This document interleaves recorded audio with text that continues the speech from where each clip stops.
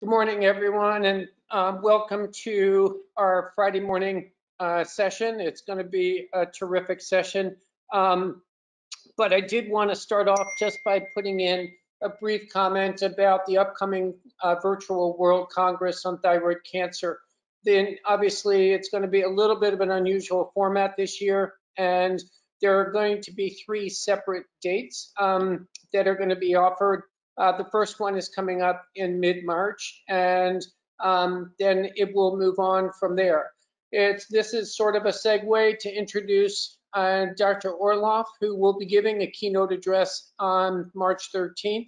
And listening to her talk this morning is no excuse for not joining in to listen to her again on the 13th. But with that, I encourage all of you to have an opportunity to, if you can, to join in that day and the other two if you're able to do so. Well, it gives me a great pleasure, to introduce a colleague and friend who has spoken in this platform before. Dr. Lisa Orloff is both a colleague and a friend who I've known for a considerable period of time and have had the great fortune of watching her career blossom both on a national and international level. She is the director of endocrine head and neck surgery program and professor of otolaryngology in the division of head and neck surgery at Stanford. She's also director of the Stanford Thyroid Tumor Program within the Stanford Cancer Center. And she focuses almost exclusively on the management of thyroid and parathyroid tumors. As I mentioned, she's internationally recognized as a leader in the field of endocrine head and neck surgery. She's also an expert in the field of ultrasonography, which she will be talking about this morning. In particular, she'll be discussing its role during a pandemic. And I think it'll be particularly poignant to hear her thoughts on how ultrasonography can keep us safe, those of us who are entrusted to be able to examine the upper air digestive tract. Dr. Orloff has had an extremely busy career. She has served as the chair of the American Academy of Otolaryngology Head and Neck Surgery Endocrine Surgery Committee for 3 straight terms. She holds leadership roles in the AHNS, the American Thyroid Association, the American Institute of Ultrasound in Medicine, and in the American College of Surgeons. And she is co-chair of the American College of Surgeons thyroid, parathyroid, and neck ultrasound training programs. And so with that, I will put one last plug in, and that is for her textbook on head and neck ultrasonography, which is a wonderful resource for all clinicians. So Lisa, I could take up the rest of the 45 minutes to 50 minutes talking about you, but I'm going to let you go ahead and intervene. And as always, I encourage everyone to write in their questions, and we'll try to get to those at the very end here. Well, thank you so much for that kind introduction, Mark. I hope you all can hear me and see my screen. And by now, I'm starting to feel like I live on the East Coast. These early morning webinars for you are really early for me, so you'll have to pardon my gravelly voice, but you're gearing me up for the World Congress on Thyroid Cancer, which is also on East Coast time. So it's really a pleasure to join you all. And I have no disclosures, although I appreciate your plug for my textbook, which I just want to mention that I have borrowed some images from the second edition of Head and Neck Ultrasonography, published by Plural, to which you, Mark, and colleagues and perhaps other members of the audience have kindly contributed. And this is a practical guide to ultrasonography, especially for the clinician, which I don't know who's out there in the audience. It's a little bit difficult in general to do these talks without being able to interact with you directly, but I appreciate all of you who are listening, tuning in, and I hope that this will inspire you to improve your ultrasound skills. So I'm coming to you from Stanford University in California, which actually looks more like this right now. The sun has not yet come up, but I want to acknowledge some of my mentors and give you just a little bit of a backstory on how I became interested in ultrasonography, because it did involve some serendipity, inspiration, and, as is always important, collaboration. I started out my academic career at UC San Diego, where the chief of ultrasonography, Barbara Gosink, grabbed me one day after she had sustained an injury to her neck, and she asked me to lend my knowledge of laryngeal anatomy to her skills and knowledge of ultrasonography. And that incident, which was back in about 2000, was really an epiphany for me, because I had never held an ultrasound transducer before that time and had only seen pictures of ultrasound images that I couldn't make any sense of. And granted, this was in the era where high resolution ultrasound really wasn't as high resolution and high quality as it is today. But seeing the human neck in real time and holding a probe or a transducer and running it over the larynx at that time gave me great insight into what we could see and do with ultrasonography, and that in an interactive way without any radiation. So I want to also pay tribute to a number of my mentors along the way in the world of ultrasonography.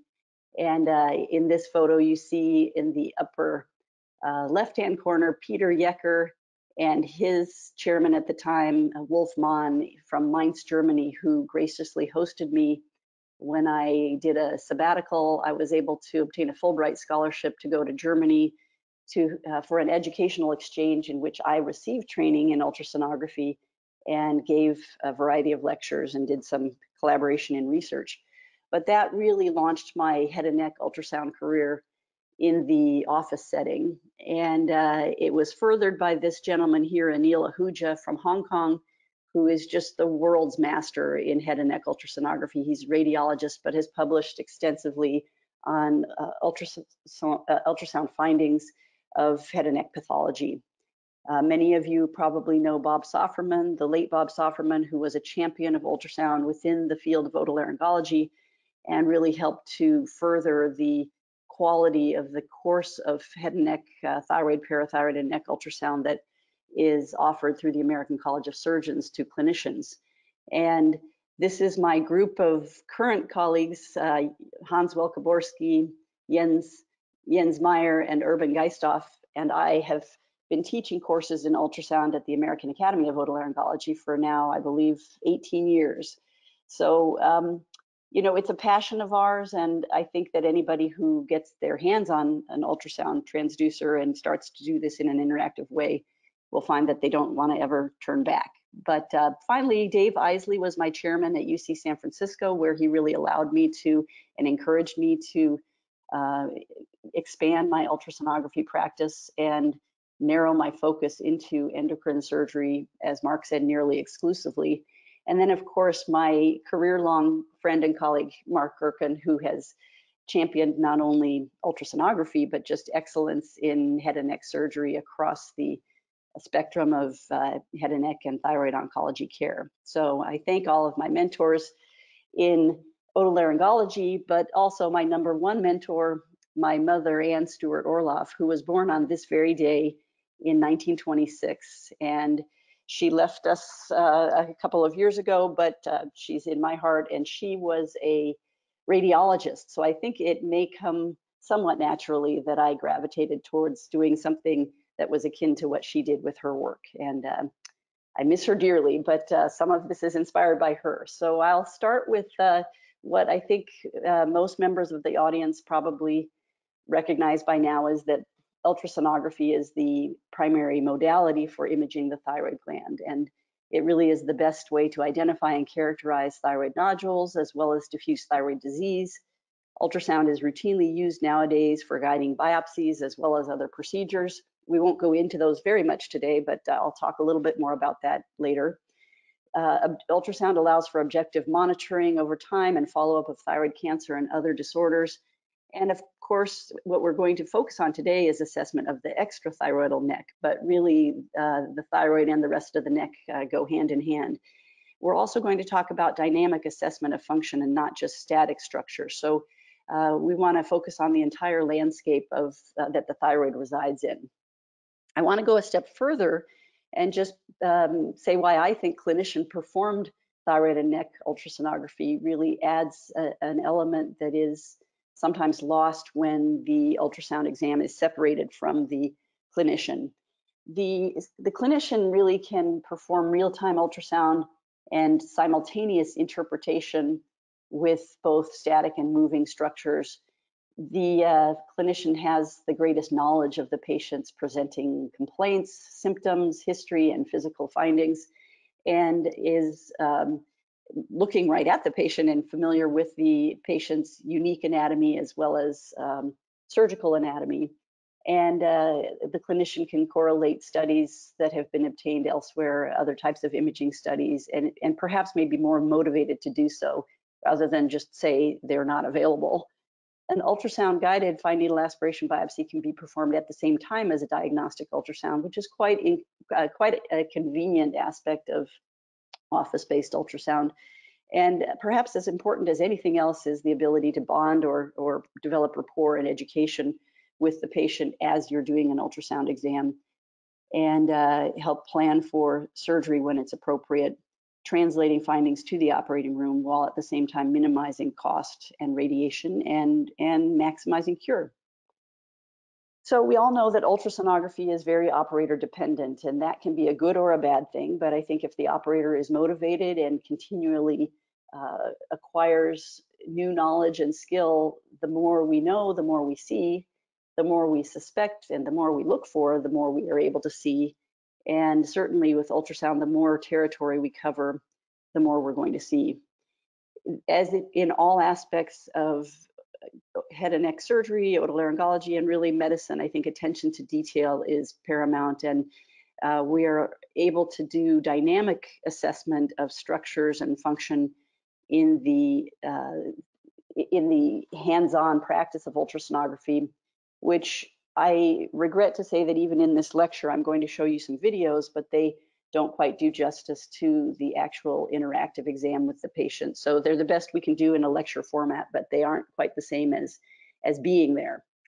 So I would propose that the thyroid ultrasound exam really should be the neck ultrasound exam, looking at not only the primary tumor or primary source, but all the rest of the structures and the relationships between the thyroid and the anatomy surrounding it. The ability to detect direct extension of thyroid disease into the surrounding anatomy, but also extension of the thyroid and related structures, including the larynx and lymph nodes, are right at your fingertips, literally. And we often hear mention of lymph node mapping as sort of a follow-up ultrasound exam that's performed after a patient has been diagnosed with thyroid cancer and now is being offered surgery, and we want to see if there are lymph nodes that are affected. This is all fine, and if you don't have the opportunity or the experience to do ultrasonography, I would highly encourage you to obtain a lymph node mapping type of exam, because sadly it has not become standard of care for every ultrasound exam at every institution to include the neck. But hopefully one day we will get there where the thyroid and the neck are considered all one and the same, and that lymph node mapping can be incorporated into the initial ultrasound exam. Maybe for practical and efficiency purposes, this doesn't always happen, but certainly when a patient has either a diagnosis or a suspicion of thyroid cancer, it can be true that the disease is much more obvious or significant within the lymph nodes that drain the thyroid as opposed to the thyroid itself. We've all seen cases of papillary microcarcinoma that have associated prominent and even invasive lymph node metastases. And so whether it's one exam or two, lymph node mapping is critical in thyroid cancer care. And it's important to understand the neck anatomy. This is a picture borrowed from Dr. Erkin's platform outlining the levels of the neck. If you're not familiar with these, I would refer you to Dr. Erkin's writings, including the chapter that he contributed to the textbook that I edited, also to the classic Robbins publication on neck dissection classification and levels. But I would put a pitch in that it's my preference, and I see it on Dr. Erkin's graph here, it's his as well, to use Arabic numerals rather than Roman numerals when numbering levels of the neck, because we've all seen mislabeling of level 6 as level 4 and vice versa when Roman numerals are used. And this creates a lot of potential misfortune for patients if the wrong compartment is addressed or not addressed. So the problem with thyroid cancer is that the thyroid gland is a very central gland or organ, which has lymphatics that drain in literally 360 degrees of direction. And therefore, there can be lymph nodes in all compartments of the neck. Lymph node metastases from thyroid cancer are present in up to 90% of cases, depending on how hard you look for them. Now, of course, not all of these metastases are clinically important, but it does speak to the early and perhaps less ominous occurrence of lymph node metastases in thyroid cancer compared to other cancers in other organs. But the central compartment is classically defined as extending from the hyoid bone superiorly to the innominate artery inferiorly, and it therefore includes nodes in the Delphian or prelaryngeal location, the paratracheal space on either side, and the pretracheal space, which overlaps between right and left level 6 of the neck. And as you can see, this compartment is somewhat disjointed because you have a thyroid in between, and it's not always possible to dissect the entire central compartment in one continuous packet. The lateral compartments of the neck are divided into levels 1 through 5, and we have classic landmarks on CT and cross-sectional imaging that denote the boundaries between these compartments. But we have to use slightly different landmarks in ultrasound because of different structures that are visible. So whereas the hyoid bone is typically considered the boundary between level 2 and 3 on CT, we consider the carotid bifurcation to be that same demarcation between level 2 and 3 on ultrasound.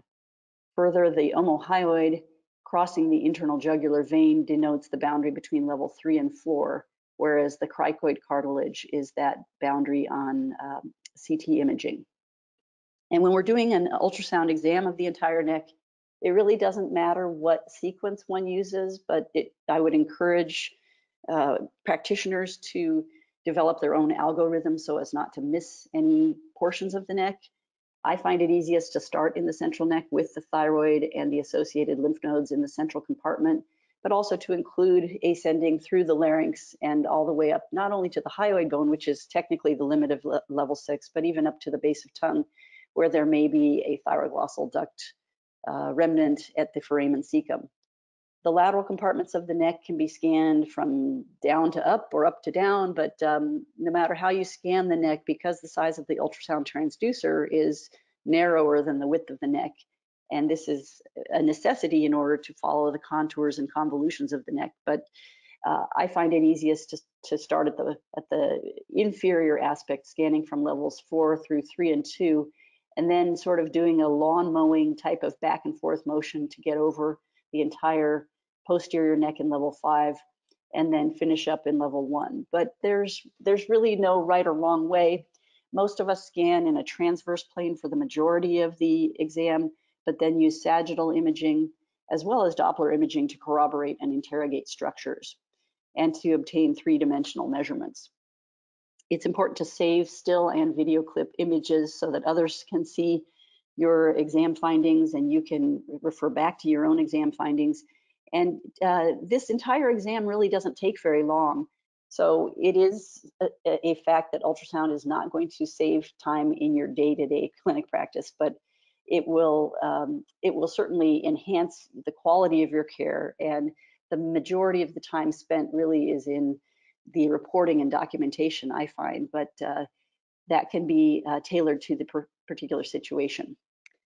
So the exam is done typically with the patient supine, somewhat in the operative position, but with their head supported, but their neck extended as much as comfortably possible.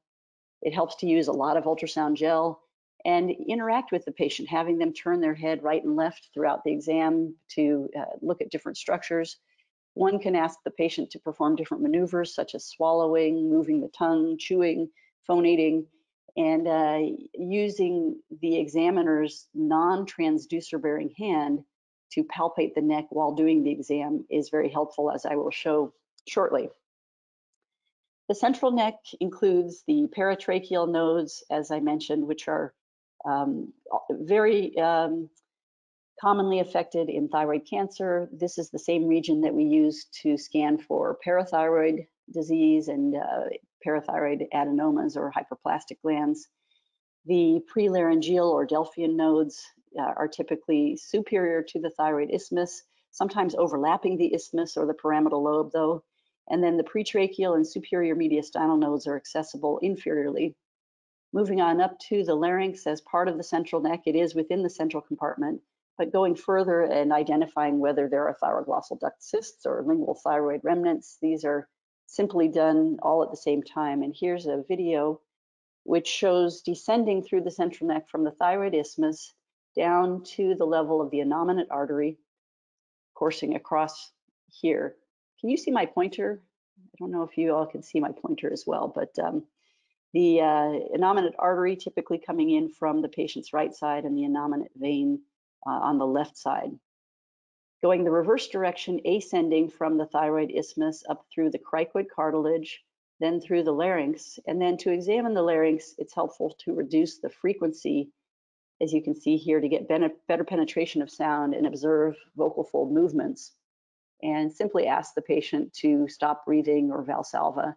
To see closure or adduction of the vocal folds, you can ask the patient to phonate, and then continuing on up through the hyoid bone to the base of the tongue, where if there were a thyroglossal duct cyst, this is where you would see it either in the infrahyoid or suprahyoid region. But you can see here, just asking the patient to wiggle their tongue, it's easy to recognize the contours of the tongue.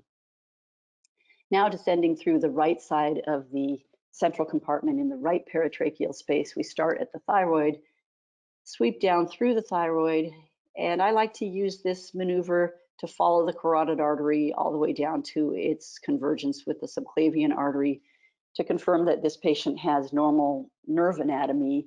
A small percentage, perhaps 1% or less of patients have a retroesophageal subclavian artery and therefore a non-recurrent laryngeal nerve. And that would be an important thing to know ahead of time if you're going to plan surgery. On the left side of the central compartment, scanning from superior to inferior, we start here at the top of the thyroid, scan through the thyroid. This patient has a lovely normal thyroid. We see the esophagus. We see the thymus come into view here, which in the adult is somewhat fatty or atrophic, but we get all the way to the innominate vein, and you can even see the aortic arch here at the bottom of the screen.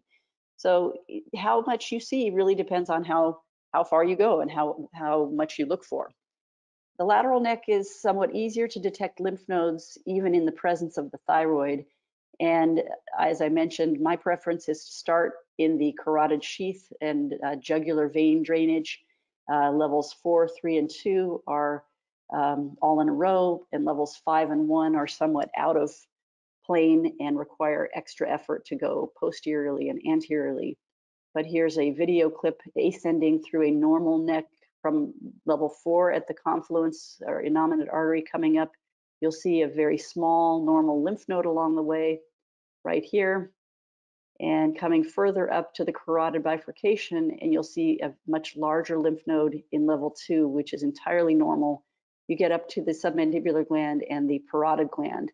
And if you're interested in salivary gland pathology, you can certainly incorporate these structures into your exam. Moving posteriorly, this is a scan of the level 5 region. And there are not as many landmarks in level 5, but you have the trapezius at the far left side of the screen as your posterior border. You're overlying the scalene muscles and levator scapulae muscle. You have a view of the transverse processes of the spine, but if there is pathology, you will see lymph nodes in this region, and otherwise it all looks somewhat amorphous, but just like a bunch of muscle. Level 1 is shown here on the right side. The largest structure is the submandibular gland, which has an appearance somewhat similar to the thyroid gland. It has a nice fine-grained parenchyma, but sweeping superiorly, you can see that lymph nodes in level 1 tend to be a little bit rounder and can be seen all the way up to the mandible.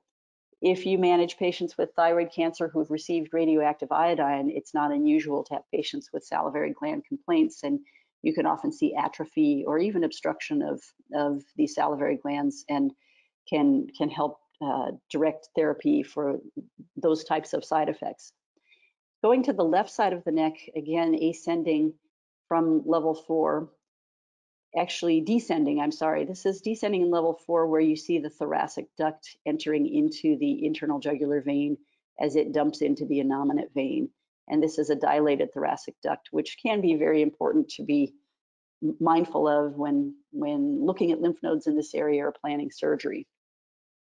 So I was asked to speak in particular about lymph nodes in the neck, and the benign lymph node has a variety of characteristics that are summative and help reassure us that they are in fact benign. They tend to be more oval or flattened. They tend to have a visible hilum, which is this hyperechoic, somewhat linear structure in the core of the lymph node through which blood vessels enter and exit. The lymphatics enter the node through the periphery of the node into the germinal centers, and the germinal centers make up the more hypoechoic body of the lymph node. Normal lymph nodes tend to be somewhat homogeneous in their hypoechogenicity and have a hilar pattern of vascular flow on Doppler. They tend to be smooth bordered. They tend to be small, although in level 2 they can be quite large and still be normal. And they tend to be somewhat more singular rather than clumped together. Here's a video of just the very low flow in the hilum of a lymph node. And I just use this in part to remind me to mention that many lymph nodes do not have a visible hilum and yet are normal. So the absence of a hilum is not automatically a cause for alarm or concern that a node is malignant. Especially small lymph nodes, it may not be possible to see the hilum, and even with Doppler, it may not be possible to see hilar flow, but certainly when you do see it, it's reassuring. Now, in contrast, lymph node metastases from thyroid cancer or from head and neck cancers can have quite a different appearance. And again, the accumulation of criteria that are abnormal increase one's suspicion of malignancy. Firstly, lymph nodes tend to become more rounded in shape as opposed to oval. They tend to lose that visible hilum. They tend to, in papillary thyroid cancer, but also in HPV-related squamous cell cancer, become cystic, and in papillary cancer tend to be hyperechoic or have this sort of grainy parenchymal type of characteristic within the lymph node. On Doppler, they tend to have peripheral vascularity and have irregular borders. They can be much larger than normal and be matted together. And then they can show extranodal extension with invasion into adjacent structures, including even the jugular vein as shown here. Here's a video sweeping from level 4 up through level 2 on the right. And you can see the carotid artery in the center of the screen. The jugular vein is somewhat flattened, but you'll see a variety of lymph nodes come into view that are rounded, lack a hilum, are thickened, are somewhat hyperechoic.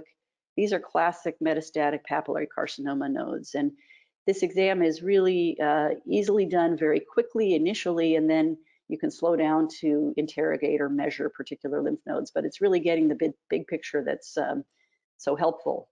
Here's a pediatric patient with a diffuse sclerosing variant of papillary carcinoma extending throughout the thyroid gland, but descending through the central neck. You see numerous metastatic lymph nodes. And then this is just a nice example of a pediatric thymus. So that is not microcalcifications in a lymph node, but that's the thymus gland and a bunch of metastatic nodes next to it. Isthmus cancers really scare me because the thyroid isthmus is so thin and has very little margin between it and the trachea posteriorly or the strap muscles anteriorly. So tumors can be quite small and still escape the thyroid or invade beyond the thyroid early. Here's a sagittal view of a small isthmus carcinoma.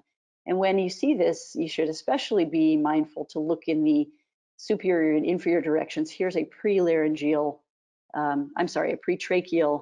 lymph node just inferior to the isthmus in the midline, seen on sagittal view here. And likewise, moving superiorly, these Delphian lymph nodes can be somewhat flattened, but they can be visible in the pre-isthmic space as well as the cricothyroid space. And this is an example of that concept I mentioned of sonopalpation, where you can use your non-transducer bearing hand to palpate the patient and their pathology while you're examining them and see whether structures move with relation to each other. This patient was referred to me for a laryngectomy for what was thought to be invasive thyroid cancer on CT scanning. They had a pyramidal lobe papillary carcinoma, and it looked like it was invading the larynx on CT scan. I'm going to just play that video again because you can see with sonopalpation, this tumor freely moves with respect to the laryngeal cartilage. If you're pushing it with your left hand while you're scanning with your right, you can see it sliding over the laryngeal cartilage. So the patient was tremendously relieved to find that she did not need a laryngectomy, but simply a direct resection. So there are specific benefits of ultrasound, particularly in thyroid cancer, such as some of the examples I mentioned here, raising awareness and suspicion of extrathyroidal extension, of lymph node metastases, of helping to guide and plan the operative course of treatment.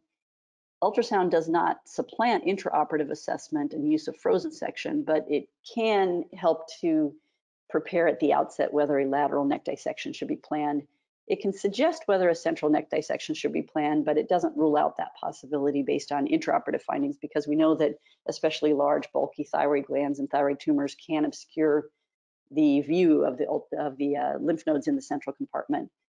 But in spite of its lack of perfection, ultrasound is more accurate than any other imaging modality for predicting extrathyroidal extension, multifocality, and lateral neck lymph nodes. The central nodes are variable, and we do know that ultrasound fails in certain regions, including retropharyngeal spaces, space behind air-filled and bony structures.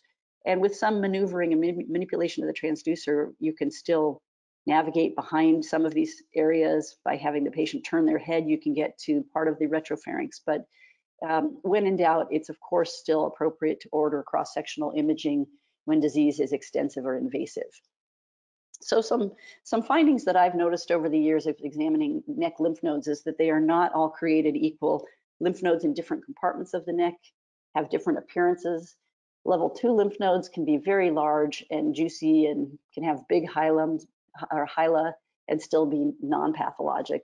Level 1 lymph nodes defy the rule of a round shape being ominous because they tend to be rounded and tend to have a thicker hilum. In contrast, level 4 lymph nodes, especially on the left, tend to be more amorphous and almost amoeba-like, especially in the region near the thoracic duct. Level 5 lymph nodes usually do lack a visible hilum, and that's not necessarily a bad sign. If you see a lot of level 6 lymph nodes, think of Hashimoto's thyroiditis, because these are often seen in conjunction with Hashimoto's and don't always indicate metastatic disease. There's internal consistency within a given patient. Some patients have nodes with very thin linear hyla. Other patients' lymph nodes, maybe because of their total body fat or just the development of their lymph nodes, have thick hilum structure. And it can be very helpful to look at multiple lymph nodes within the same patient to reassure oneself that a thick hilum is just their norm as opposed to presence of parenchyma within that lymph node.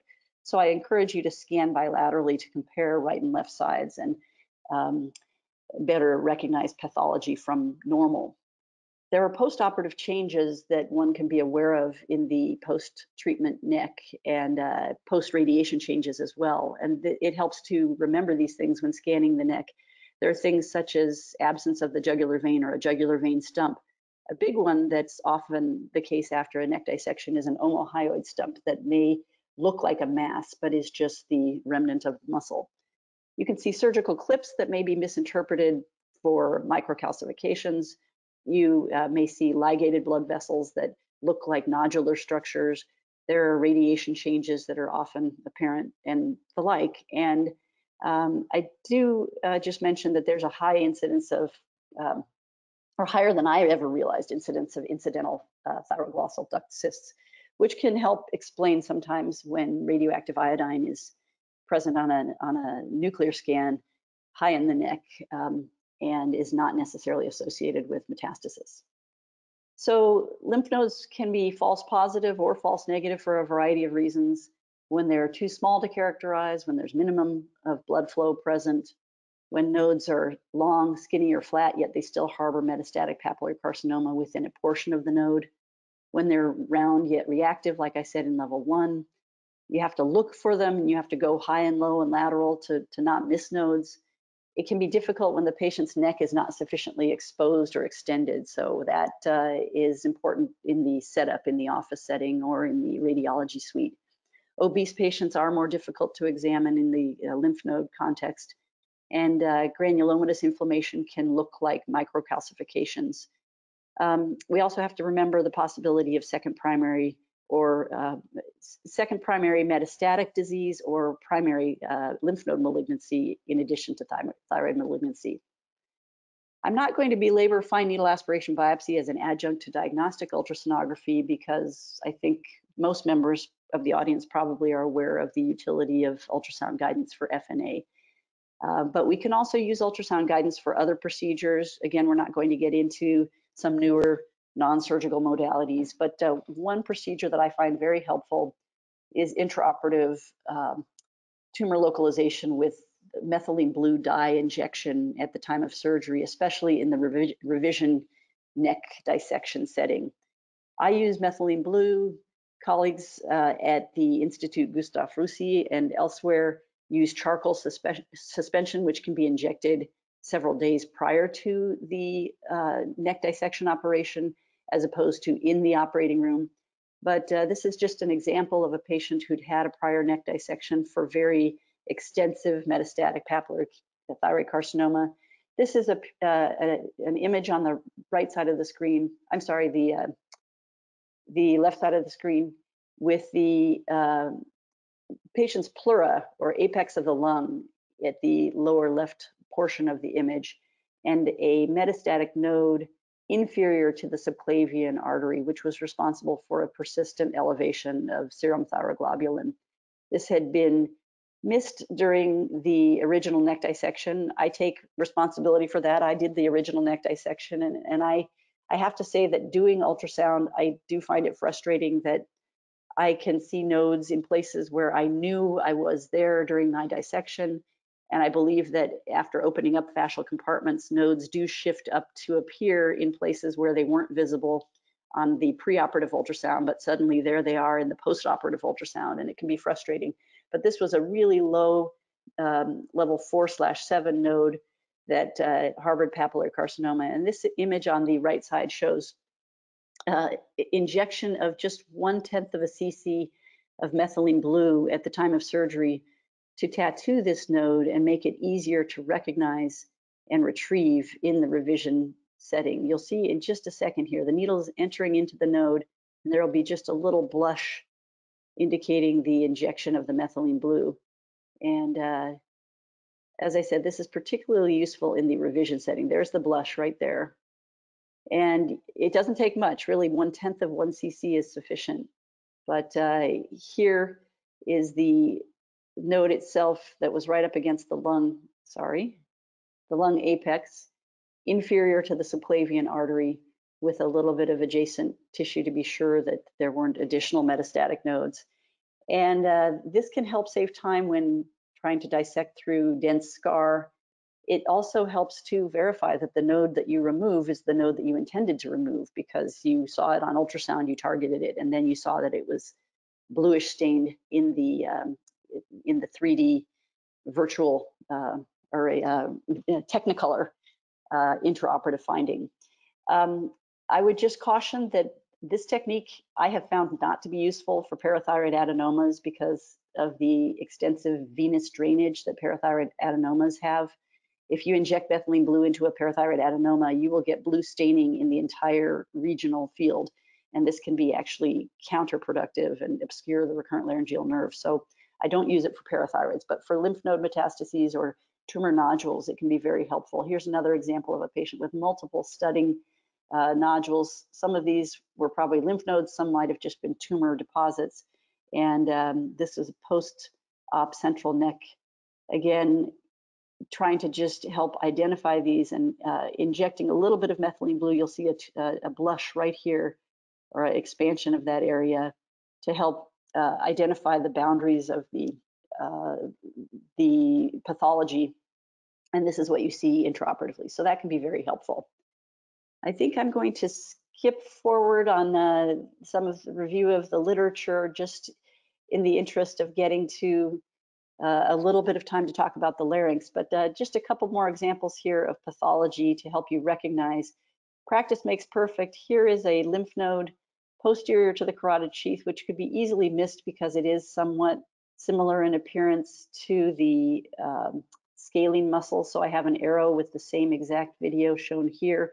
If you tune in posterior to the jugular vein, you'll see some microcalcifications in that lymph node, and that was a retrojugular metastatic lymph node. Ascending through a very large primary tumor, and then just seeing how the lymph node metastases often take on the characteristics of the primary tumor and have a similar appearance. Lymph node metastases can be rounded, can lack a hilum, can be very vascular with peripheral or disorganized vascularity, can show microcalcifications, as I said, can be rounded without a hilum. It's important to report the location of these very accurately. This is an example of a patient who had an ultrasound done in a radiology department that they mentioned that there was a suspicious node at the base of the neck, whatever that means. And the surgeon performed a beautiful 18 lymph node lateral neck revision dissection, and none of the lymph nodes contained cancer, and this node was left behind because they didn't have really a good sense of that it was in low level 4.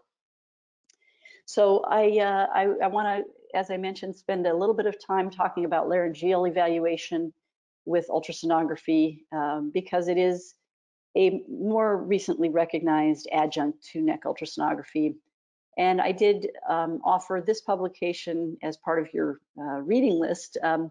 It's a very simple short treatise on the value of laryngeal evaluation during COVID-19 to minimize the need to perform aerosol generating procedures or use precious personal protective equipment when the exam may be of less need to assess vocal fold structure, but more vocal fold function. We all know that laryngoscopy is the gold standard for assessing vocal fold pathology and laryngeal structure and subtle changes in mucosal findings and even submucosal findings. And these are laryngoscopic views, but we can assess dynamic function of the larynx with ultrasonography quite easily when we're in the ultrasound setting. Here's just an example of symmetric vocal fold motion during a normal exam. This is asking the patient to perform a Valsalva maneuver to adduct the vocal folds or vocal cords maximally. And it's easiest to recognize this type of finding in the female patient who has a more obtuse larynx with less shadowing of the intralaryngeal structures. Male patients in general are more difficult to examine, especially adult males with more pointy or prominent thyroid cartilage and even with calcification. But the laryngeal ultrasound exam is just done as part of the neck exam. The lights are on in this image just to show you what's going on, but you want to be in a darkened room. You adjust the settings on the ultrasound machine to reduce the frequency to improve penetration of the sound into the larynx.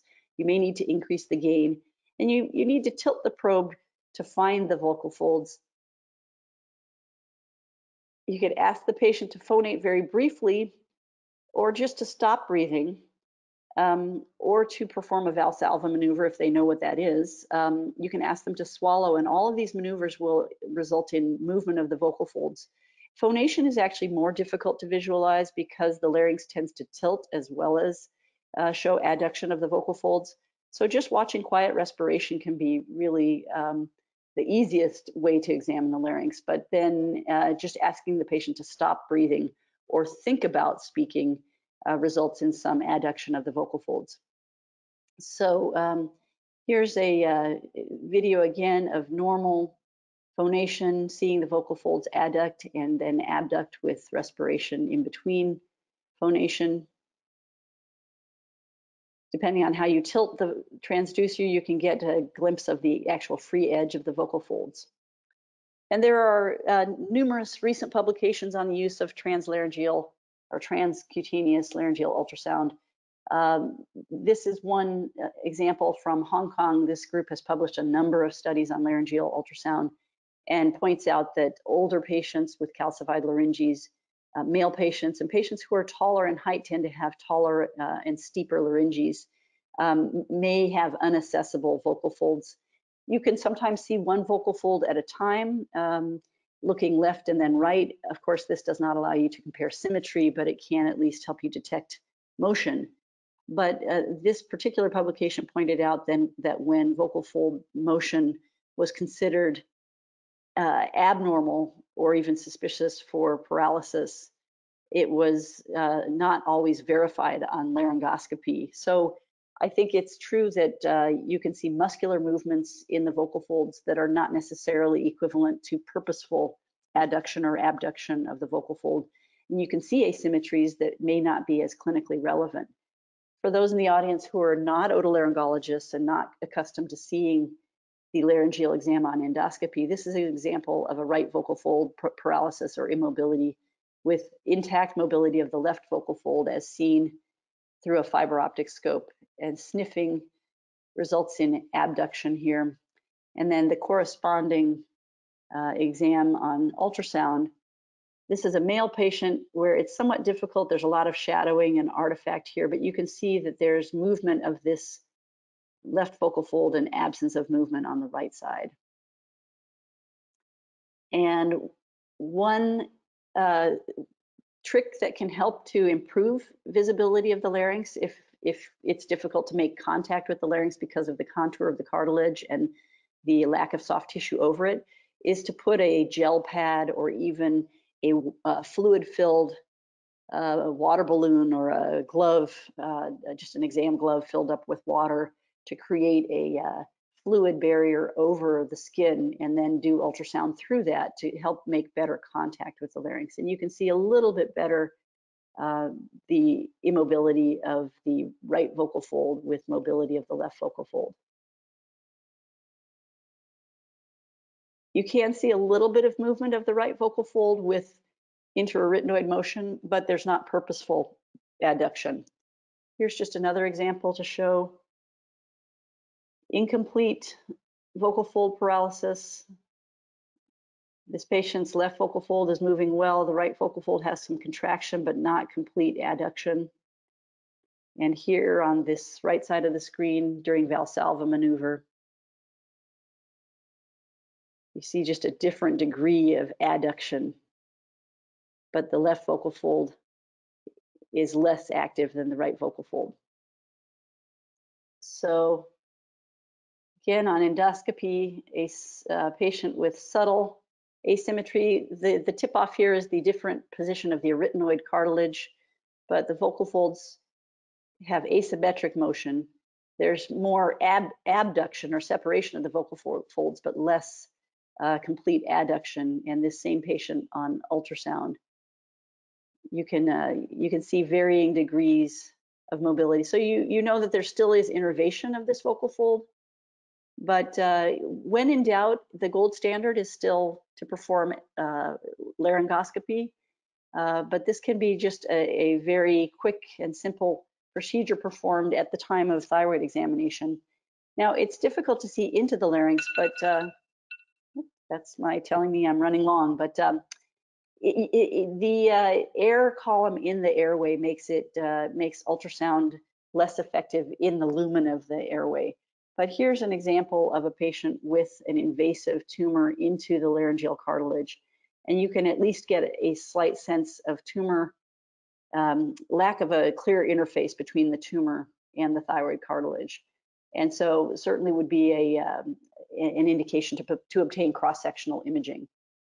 Again, just comparing a preoperative and a postoperative laryngeal exam. If you've captured the images with video clips, you can assess for any change between the preoperative and postoperative setting. And this patient had intact laryngeal function, had intact laryngeal nerve monitoring data.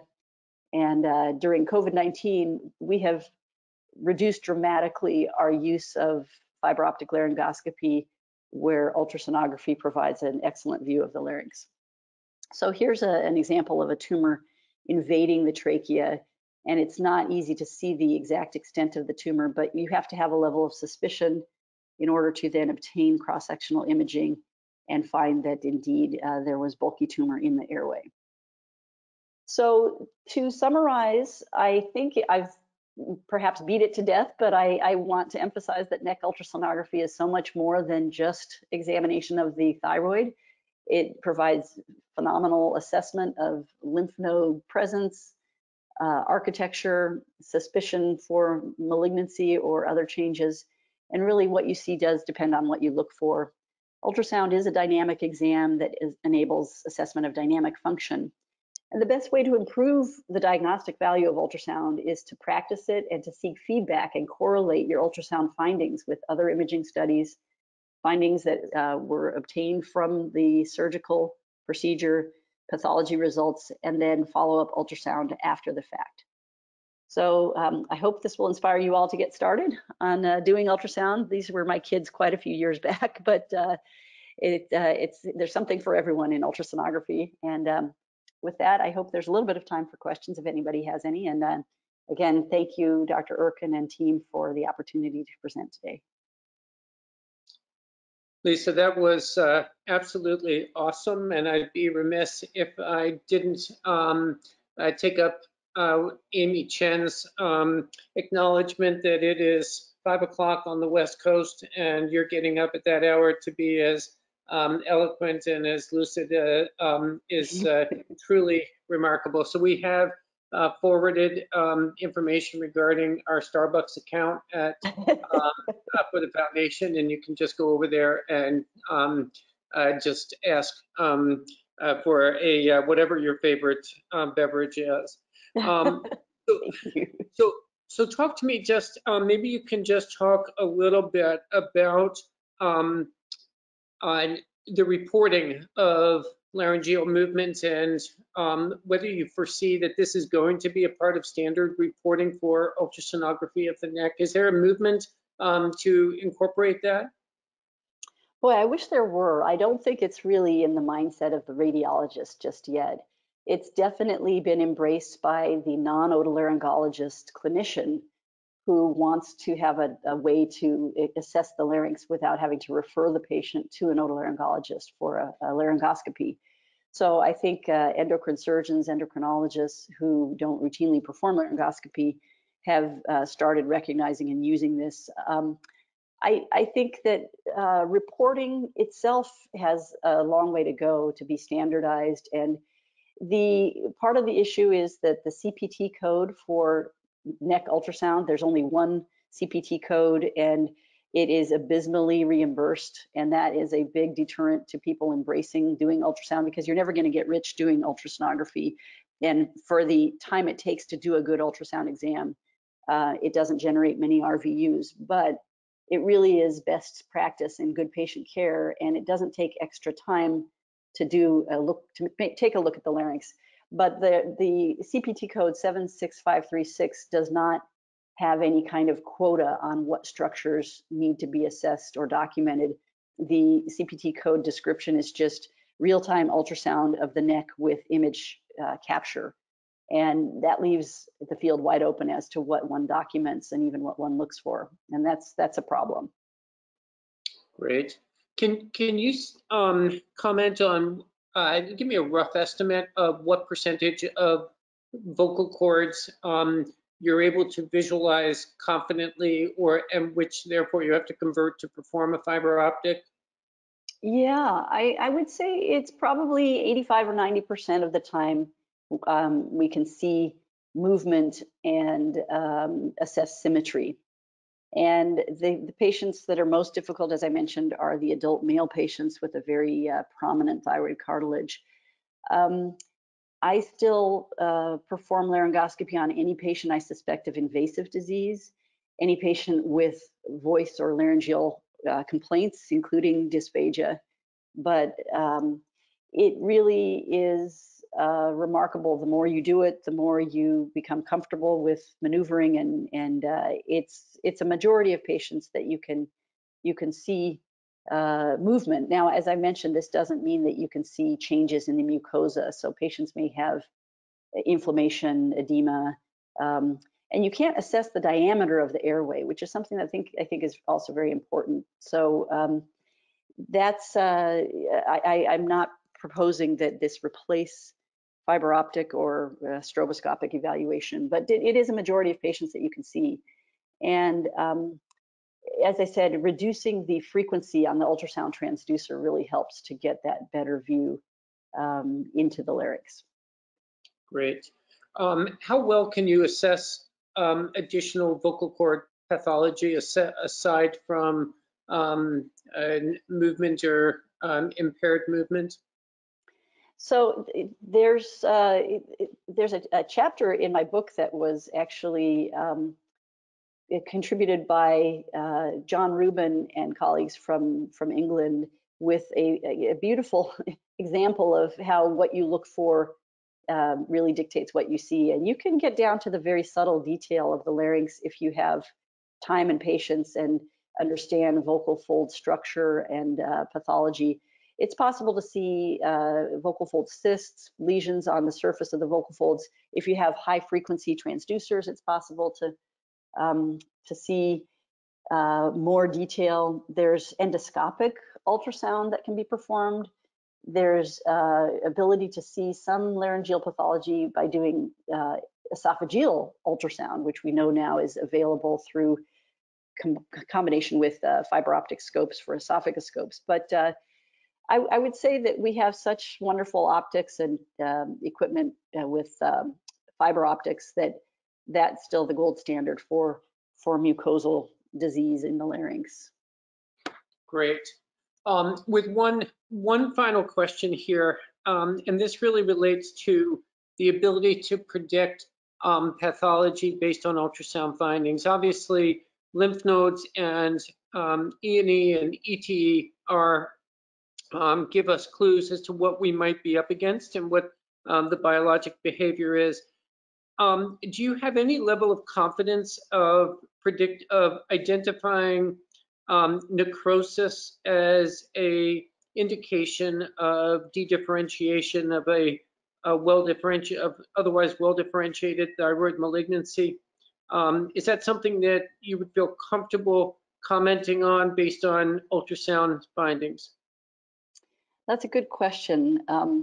I think it's challenging in part because we know that papillary thyroid carcinomas at least have frequent cystic metastases, and whether cystic changes in a lymph node represent just cyst fluid versus necrosis can be difficult to distinguish. But like most things in ultrasound, the level of suspicion of invasive or aggressive disease is somewhat a cumulative process of assessing multiple criteria, including hypoechogenicity, irregular borders, invasion into adjacent anatomy, heterogeneity within a primary tumor as well as a lymph node metastasis, increased vascularity. All of these things can sort of suggest dedifferentiation, maybe as much, if not more, than necrosis, which would usually be recognized more as a liquefaction or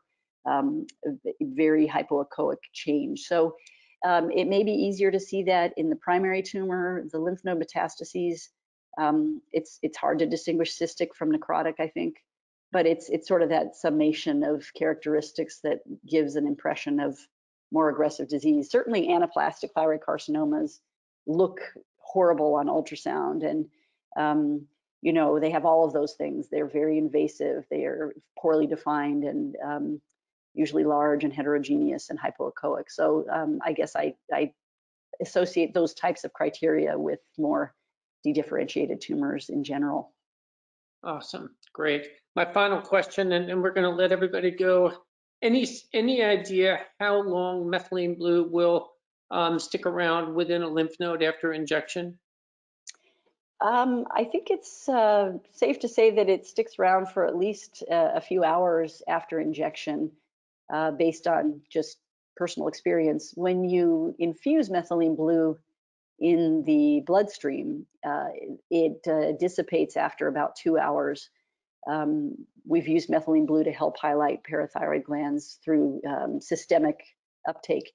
But that's also parathyroid glands that have venous drainage that washes out. Lymph nodes, by their nature, tend to capture things and hold on to them. So when I've injected nodes, they've been visible as blue several hours into a case. And I don't know what the maximum duration is, but as I mentioned, if you want to inject even days before, then the charcoal suspension can be done in a radiology or office-based setting several days to even a week or more before surgery and still be retained. And I think it's sort of the nature of lymph nodes to retain these things. So I would guess that methylene blue probably lasts longer than even I'm aware.